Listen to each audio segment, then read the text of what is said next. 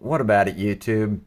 Okay, on my video about Chance, Hymas, and Deegan having an incident, and I put it out that it was done on purpose to kick out Deegan's wheel. I'm getting flack in the comments.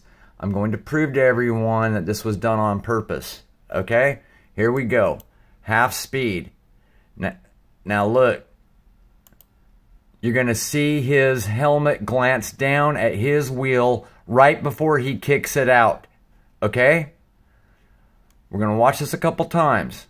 You're going to see his helmet glance down at his wheel, and then it stays looking at his wheel while he kicks it out, and then he doesn't look back.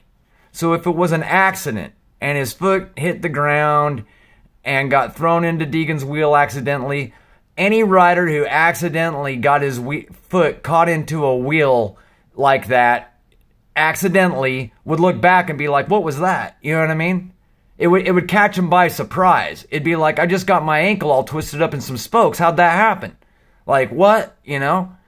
So, when he doesn't look back, but he puts his foot out like, whoops, that was stupid. Yeah, it was stupid, Chance. That tells you that this was done on purpose. Okay, here we go. First, we're going to try and catch the helmet look, the glance down at Deegan's wheel, and then the kick.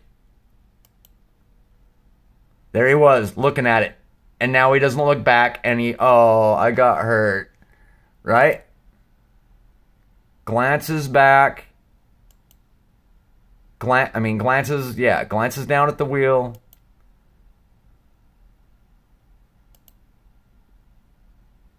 Glances down at the wheel and then kicks. Glances down at the wheel and then kicks. Glances down at the wheel and then kicks. Doesn't look back like, oh, because he knew what he did.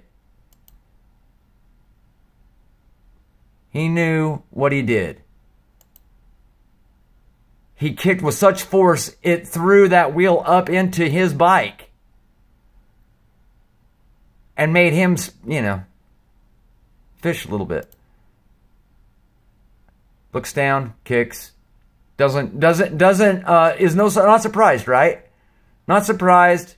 Keep racing. Oh, ow, that hurt my ankle. Yeah, because you see it get twisted in the spokes. Yeah, good. Look what you did to Deegan, man. Put him in super danger, dude. That's like so reckless, bro. That was so on purpose.